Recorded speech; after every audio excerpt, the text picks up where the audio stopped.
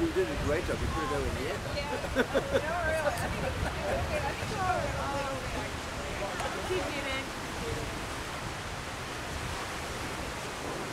Tampa Bay, it's not like it's the middle of the ocean. That's fine. We can find it. It's not that deep there. It's not harbor.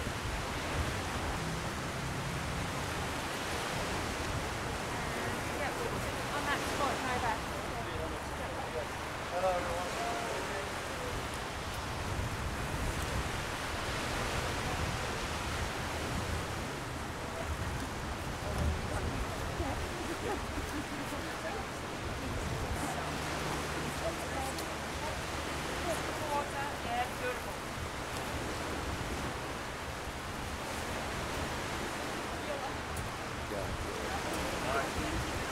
Not much of a celebration. We came back very late. Just had a late dinner and had a little chat with the team, listened to some music, and started packing, you know, and went to bed. Called my family, tried to share, you know, the adrenaline and obviously great feelings that I've been experiencing with the closest people in my life, and tried to sleep, but I couldn't sleep much. Adrenaline has settled in a little bit now, but it still feels great. I'm obviously very fulfilled and happy and joyful to be holding this trophy again. You know, people doubted me always, and they will doubt me, and you know, I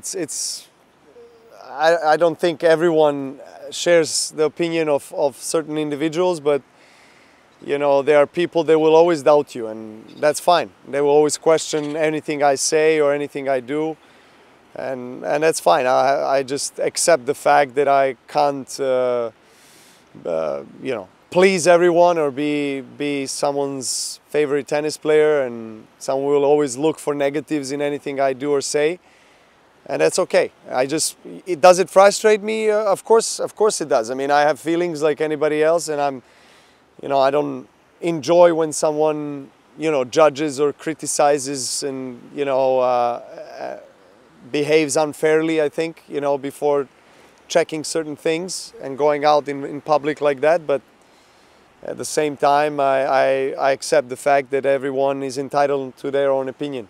Thank you. Novak, obviously you've had quite an opinion on vaccines in the past. If they were to say next year that it's compulsory, that you have to have a vaccination to come back and compete in the Australian Open next year, is that something you'd be willing to do?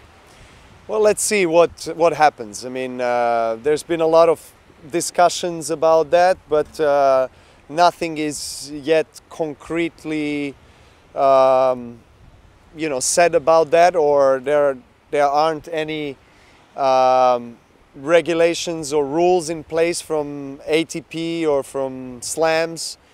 So I'm just gonna wait and see. I mean, right now it's all a debate, and it's all in the air. So I don't want to make any comment about anything that is not yet concrete. But would you consider it? I think I answered your question. Look, I've said it before that obviously majors, especially at this stage of my career, are the most important events and the tournaments where I want to peak and play my best. So of course I will adjust my calendar and my schedule so that I could play my best tennis at majors. I feel age is just a number, so I don't feel tired. I don't feel exhausted from playing tennis, competing at the highest level. I know also that realistically things are not the same as they were 10 years ago in terms of energy and biology and everything, but I feel like I still have a lot of gas in me, and I will but I will have to be wiser and smarter with my scheduling in order to save and use and direct the energy into the tournaments that matter the most. So, you know, hopefully I'll be able to win more majors. I mean, that's something that I'll definitely look forward to as a priority.